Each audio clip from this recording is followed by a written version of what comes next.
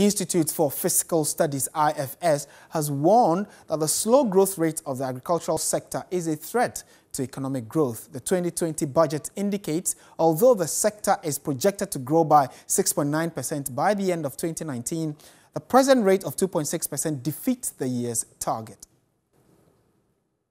Ghana's economy is projected to grow by 7.1 percentage points for 2019.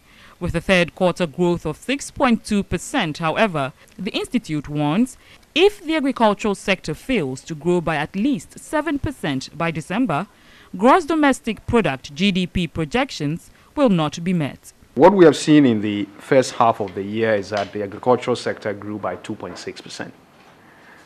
So in order to achieve the 6% by the end of the year, in the second half of the year, the sector would have to do upwards of 8%, 9%, 10%. They explain this will further impact the expected economic expansion for 2020. So we think that that presents a risk to the full year projection. If the rate of expansion has slowed down substantially in the first half of the year, then it presents a risk to the full year projection. And because the projection for the agricultural sector is an important component of the projection for the whole economy in that sense. The institute also advised the government to rein in what it calls ambitious revenue projections in the budget.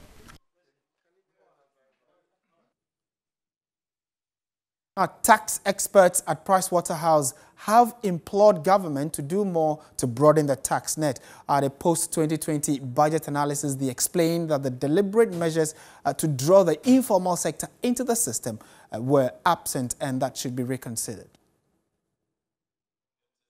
The provisional performance for tax revenue for the first 9 months was 29 billion Ghana cedis, compared to a programmed amount of 32.4 billion Ghana cedis, a 10.4% shortfall of the target. According to the PwC, this adverse performance variance accounts for about 61.9% of the shortfall in domestic revenues. PwC says if government intends to meet its targeted tax revenues, it must review the benchmark values, pass the tax exemption bill, and introduce strategies to rope in the informal sector. If you indeed are keen on raising taxes from the society, we currently have 6 bands. Having 6 bands is not easy to calculate, even for a consultant. Imagine the woman at Mokola, are you asking her as an employer to withhold from payment? That will not happen with your 6 bands. So we need to have a conversation around those 6 bands. PwC in its analysis further called for a restructuring of the tax system to avert this ill fate that has been a bane to the economy. For every 1 person who pays tax in Ghana, there's 17 people in the informal sector who are not. That's not a sustainable model. We're talking about people who are potentially running hotels and not paying taxes, people who have restaurants and not paying taxes, and so on and so forth.